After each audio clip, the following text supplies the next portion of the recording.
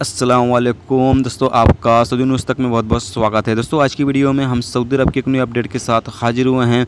दोस्तों ये अपडेट जैसा कि आप सभी दोस्तों को बताया चलूँ कि कल मैंने आप सभी दोस्तों के साथ एक न्यूज़ शेयर किया था, जिसमें मैंने आप सभी दोस्तों को ये बताया था कि इंडिया की एम्बेसी जो है वो जो गैर कानूनी तरीके से रहने वाले रियाद के अंदर लोग हैं, यानी कि जो रियाद के अंदर इंडियन एम्बेसी है और रियाद के इलाके में जो गैर कानूनी तरीके से रहने वाले लोग हैं उनको इंडिया भेज रही है।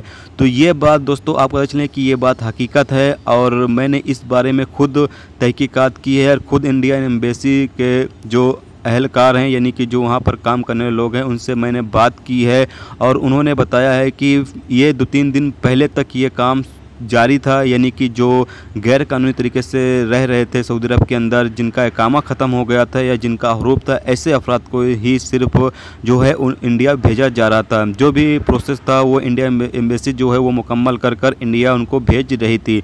लेकिन दोस्तों आप पता चलें कि अभी फिर हाल में ये काम जो है वो रोक दिया गया है। 2-3 दिन से ये काम अभी नहीं किया जा रहा है। लेकिन मैंने बात पूछा कि ये फिर से कब शुरू होगा, तो उन्होंने कहा है कि नेक्स्ट वीक आप फ़ोन करके पता कर सकते हैं, हो सकता है नेक्स्ट वीक में यानी कि ये ओपन फिर किया जाए। तो आप सभी दोस्त से ये गुजारिश है कि आप लोग अगर रियाद के इलाके में रहते हैं और आपका इकामा ख़त्म है या आपका हरूफ है, तो आपको इंडियन एम्बेसी का जो नंबर है वो स्क्रीन पे शो कर रहे हैं हम, आप उस नंबर पर जो है कॉल करके खुद भी अगले हफ्ते में जो है वो पता कर सकते हैं। हम भी इंशाल्लाह इस बारे में तहकीकात करते रहेंगे और आप भी इस बारे में तहकीकात करते रहें। जब भी इंडियन एम्बेसी जो है ओपन हो तो आप इसका जो है फ़ायदा उठाएं। अगर आपका इकामा ख़त्म है और आपका हरूफ है तो आप लोग जाकर इंडिया एम्बेसी से मिलें, वहाँ पर जो भी प्रोसेस होगा आपका वो मुकम्मल किया जाएगा, उसके बाद आपको इंडिया जो है वो भेज दिया जाएगा। लेकिन दोस्तों याद रहे कि ऐसे अफराद जिनका मतलूब है या फिर जो उम्रा पे आए थे भाग कर काम कर रहे हैं या फिर जो हज पर आए थे भाग कर काम कर रहे हैं या फिर ऐसे अफराद जो किसी तरह का कोई भी जराइम में शामिल हैं, ऐसे अफराद को इससे फ़ायदा नहीं होगा।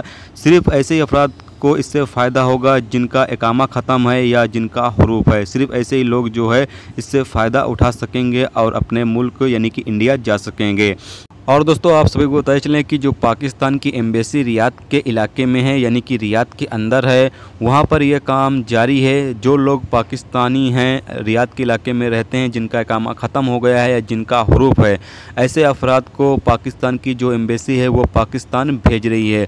तो अगर आप रियाद के इलाके में रहते हैं और अगर आप घर जाना चाहते हैं, आपका इकामा ख़त्म हो गया है या हरूफ में है, तो आप घर जाना चाहते हैं तो अपने पाकिस्तान की जो एम्बेसी है वहाँ जाएँ, वहाँ पर कुछ प्रोसेस है उसको मुकम्मल करें, उसके बाद आपको पाकिस्तान की जो एम्बेसी है वो पाकिस्तान भेज देगी। तो ऐसे लोग जो कि रियाद के इलाके में पाकिस्तानी जो लोग हैं उनके लिए ये अच्छी खबर है, जिनका इकामा ख़त्म है या जिनका हरूफ है, उन लोगों के लिए ये अच्छी खबर है कि वो लोग अपने एम्बेसी से जाकर मिलें और जो भी प्रोसेस है उसको मुकम्मल करें और पाकिस्तान जाएँ।